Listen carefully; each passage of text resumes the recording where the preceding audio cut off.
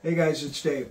Today coming at you with a disease state actually that was requested by a follower.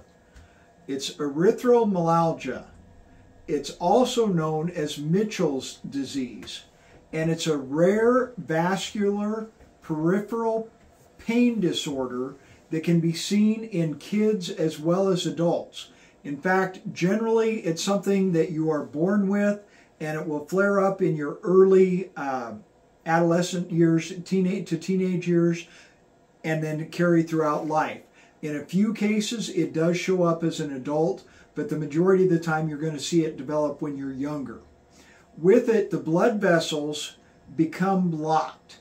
And when they become blocked, it's an issue that then creates heat in the extremities. You're mainly going to see it in your hands, fingers, feet, and toes, but you can also see it in your legs and arms, and occasionally on your ears and in your face, but not very common. It actually happens several times a day. There's on periods and off periods where the blockage occurs. Your hands, your feet, wherever, will become red and hot. Those areas can even sweat, where the rest of you is fine, but your hands may sweat. Then, as the blockage passes through, your hands or the area of the body will become pale and cool to the touch even.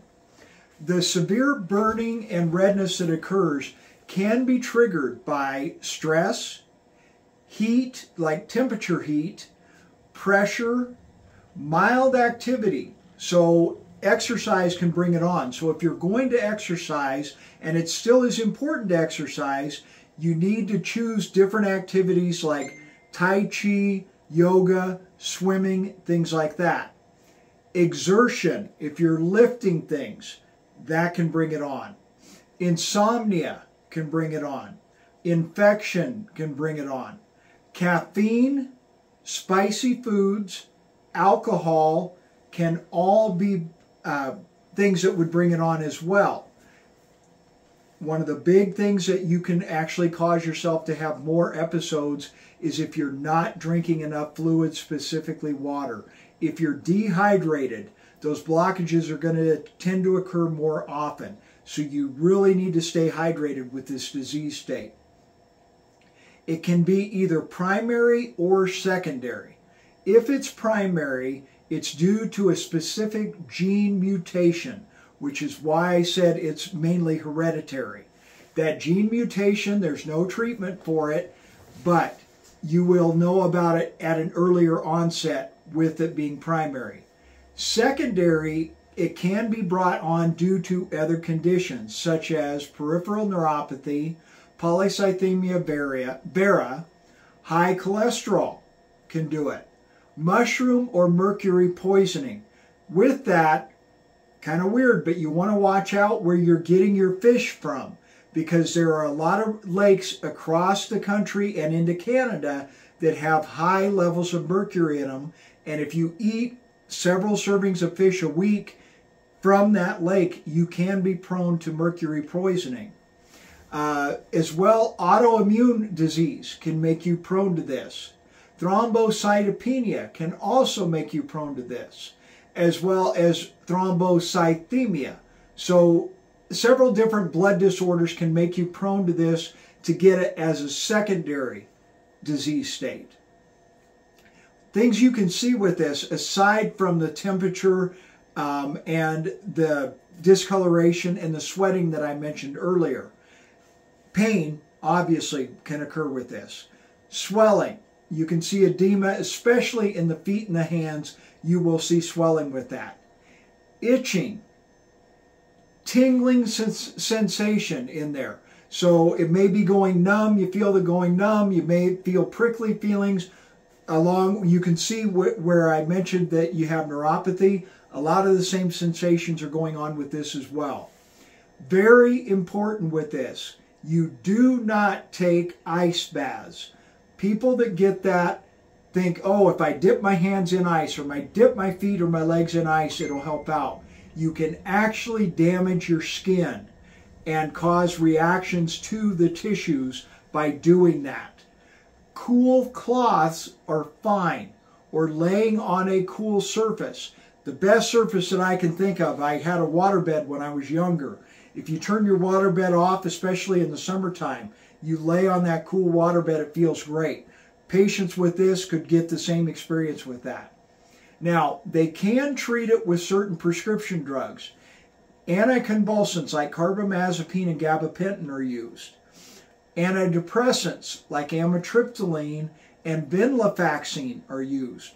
Remember, with amitriptyline, it can be very dehydrating itself, so you need to really push the fluids, and there are other side effects with that that you need to watch out for.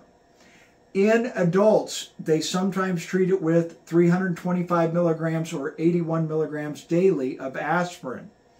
They also have used antihistamines like Zyrtec and Benadryl to treat it. Remember, I'm not a big fan of Benadryl because it has linked, to dementia with long-term use and even short-term use. So stick to something like Zyrtec. They've also used blood pressure meds to help keep your blood pressure down as well as increase circulation. And of course, for pain medications, you can do things like Tylenol, ibuprofen, and you can get tramadol, which may help out as well. Now, naturally, some things that you can do. Fish oil or omegas will help improve your circulation, help also decrease your clotting risk with that. So that is one thing that you can look at. Magnesium helps as well, specifically magnesium glycinate. It's absorbed better. Alpha lipoic acid can also help out with this. You need to take those every day.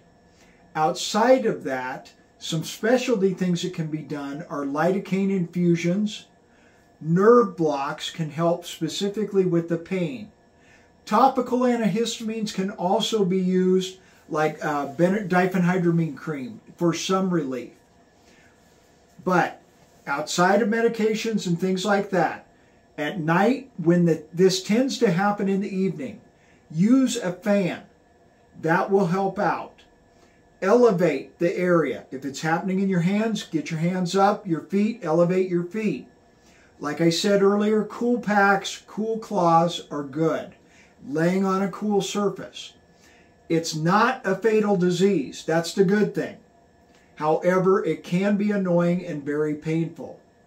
Remember to do the steps that I mentioned before can help you out. Other than that, the sooner you let your provider know what's going on, the sooner they can get you on a treatment that will help you long term.